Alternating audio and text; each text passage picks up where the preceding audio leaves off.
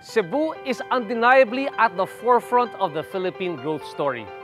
The cityscape has transformed into a bustling cosmopolitan hub for business, while the countryside has evolved into an ideal leisure destination for a growing number of residents and tourists. Blazing the trail in real estate development is none other than Cebu Landmasters, a homegrown developer with over a decade of robust and diverse experience not only in Cebu but the Visayas and Mindanao area.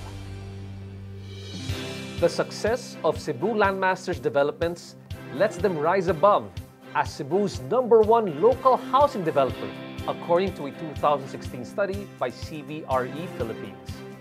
It's not often that we have the opportunity to speak to a founder and chairman of one of the most successful real estate development companies here in Cebu. So we are very thankful to have here on the show Mr. Joe Soberano, the chairman and CEO of Cebu Landmasters. Sir, thank you so much for accepting our invitation to be here on the show. It's my pleasure, and thank you very much also, RJ, for this invitation. Let's talk about looking back a bit more. I like how this project actually started because you didn't come in thinking of becoming the biggest or the #1 local housing developer. You were just there to help actually your provincial hometown. Well, yeah, I am there in the southwest. No, that's my hometown. We picked this location, which has an industrial base. It was this one of the biggest shipbuilding company of the country.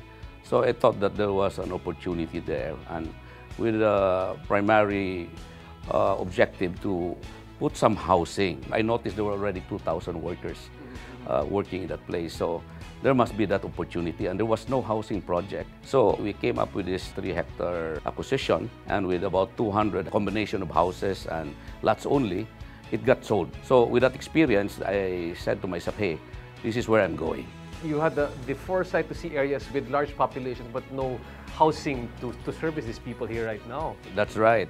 And I call them our San Jose Maria villages, which is really in honor of my patron, which is San Jose Maria Escriba. And I also like the idea that here, strategically, when you choose properties to develop, that there has to be a certain proximity to the main roads or the main highways. Am I right? It's something that every developer would want, but I guess that what would differentiate us, that the homegrown knowledge of what the market really wants, no? And location, while good as it may be, has to put that sauce of what are the surrounding amenities. And even on the development itself, you need to add more of that special sauce, no? More than what the market is expecting. That's my dream, to provide homes for everybody who are in need, especially those who are in the lower or in the middle income bracket. That's what we would like to always emphasize, that they deserve the high-end market privileges or amenities that everybody should deserve. That's always been my attitude. Another homegrown advantage, what we also do, is really knowing how to deliver the projects based on the schedule that we have assured the market. And I'm able to do that successfully.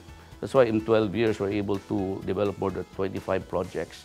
It's because we would like to deliver it as best as we can and as fast as we can, based on the target timetable that we have assured our market. We're able to do that because we target contractors who are able to deliver, and we are monitoring them very closely.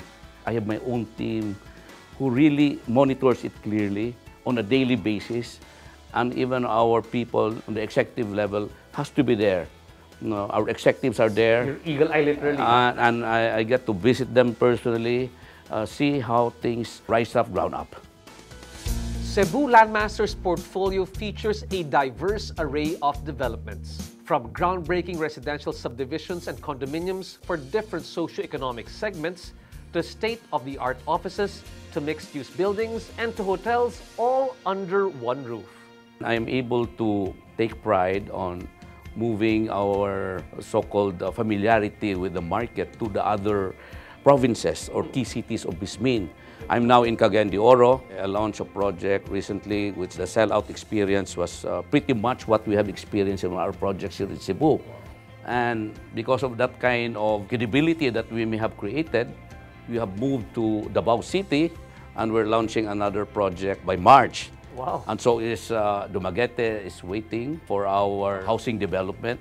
no, touching on the economic market, and so forth in Bacolod and Iloilo. So I guess this is what we take pride on, that we started with just one project in Balamban, Cebu, and we have mushroomed. And that to me is a landmark development which I feel that should take us to the next level, and with that objective of, you know, really becoming the top local homegrown developer, not just for Metro Cebu, but for Bismin as well. Well, with all that you have on your plate, you're not only going to be a Cebu Landmaster, but a Landmaster of Bismin as well. Again, Hopefully. sir, thank you so much for your time. Thank you so much for having us here in Cebu. It's a pleasure. Glad to be with you here in Cebu. Pleasure, RJ.